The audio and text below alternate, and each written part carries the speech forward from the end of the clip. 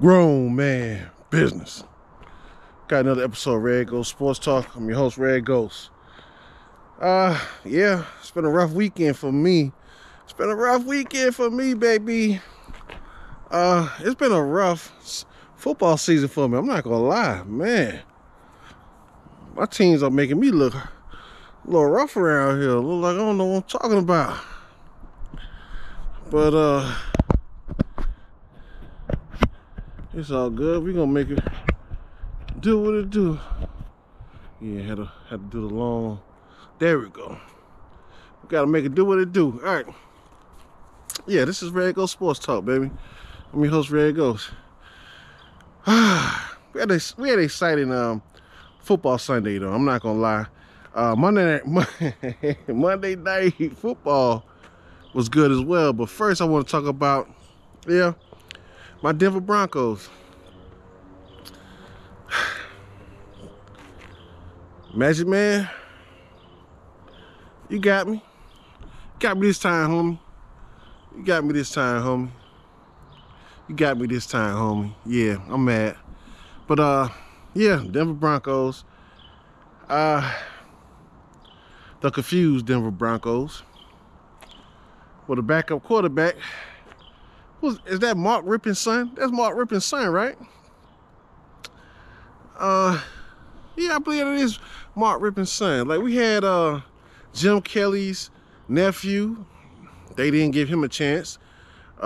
We should have kept him. But he was another Johnny Manziel. He was another Johnny Football.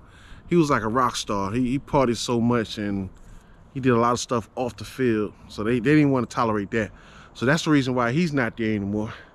But yeah, we have Mark Rippon's son as the quarterback last night. He did pretty good. He did all right. Yeah, he did all right. I don't know what we're gonna do as far as the quarterback position. We spent what, $300 million on Russell Wilson. I'd rather that $300 million had went to Aaron Rodgers, but he didn't use his noggin. He wasn't thinking on that one. Yeah, he's crying and paying for it right now. Because Green Bay is pretty much, I think, worse than the Denver Broncos right now. We're going to talk about that in another video. I might make that my next video. I want to talk about Tom Brady and Aaron Rodgers. The NFL OGs that's having a rough time this season. And I'm another OG that's having a rough time this season because my Denver Broncos, I don't like that coach. I'm going to keep saying that. All right, let's get this video on and over with. Denver Broncos, New York Jets, Red Ghost, Magic Man. Yeah, the Jets are 5-2 now, and Denver Broncos is 2-5. Who would have thought that?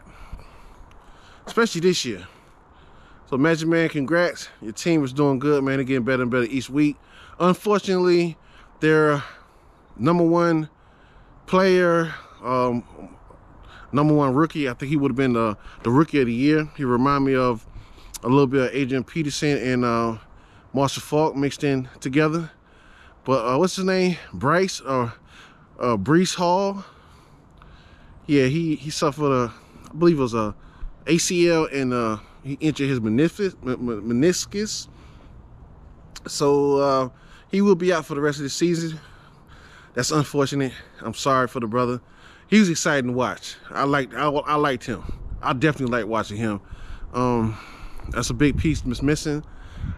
I believe there's enough talent on the Jets where they can fill that void. But it's just still unfortunate that they lost a good player. And he was really making a name for himself this year. He was making a big statement for himself and the Jets. Congrats to the coach. This is his second year. You know, he was the defensive coordinator for San Francisco 49ers when he went to the Super Bowl and lost. But he's turning that franchise around over there in New York, man. The New York Jets are really looking like a contender. And just, man, I love that defense, man. On our side, Denver Broncos side, our defense is still looking good. Melvin Gordon did pretty good. The quarterback did pretty good. I don't. Some of the play calls I'm not liking. I'm just gonna be honest. I know y'all watched last night on Monday Night Football with New England Patriots and Chicago Bears. Chicago Bears threw a bubble screen and ran it into for a touchdown. It's just that easy. Every time you get that, every time if you execute it right, you got a touchdown and a first down at least. We're not doing that enough. The Broncos are not doing that enough, and that was our foundation when Peyton Manning came over. They have to get back to that right there, because Judge Judy is going off so much. He's going off so much that they are back 20 yards back because of him. The safeties, the cornerbacks are backing up from him because they don't want to get burnt. They don't want. He is just too fast. After he catch the ball, he's gone. So they are running back 20 yards back already. They are trying to eliminate the deep passes. So what we have to do when they do that is we have to kill them with the screens, running back screens, bubble screens, wide receiver screens, tight end screens. We could do a double and a fake screen is what they've been doing. Act like they're gonna throw this way and turn around, throw the next way, or give us some exotic screens where they think you're gonna get a wide receiver screen and they dump it off to the tight end. We need to do more of that. We have to get our tight ends involved more because they are valuable. Those guys, they have some speed, they have some length, and they have some good hands.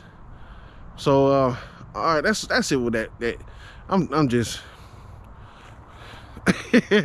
I was gonna make a video yesterday. I said no.